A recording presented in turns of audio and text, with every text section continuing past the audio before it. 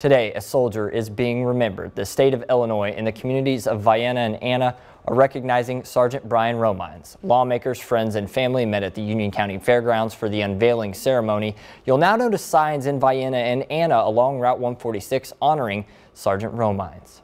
Individuals who are willing to put themselves in the armed services, to put their lives on the line for us and our freedoms. It means a lot that I could take a small part and play in honoring that sacrifice.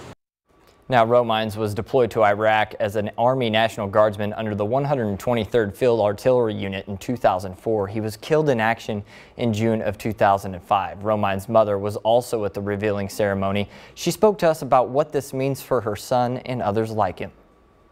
Just for Brian, it's for all that didn't make it home.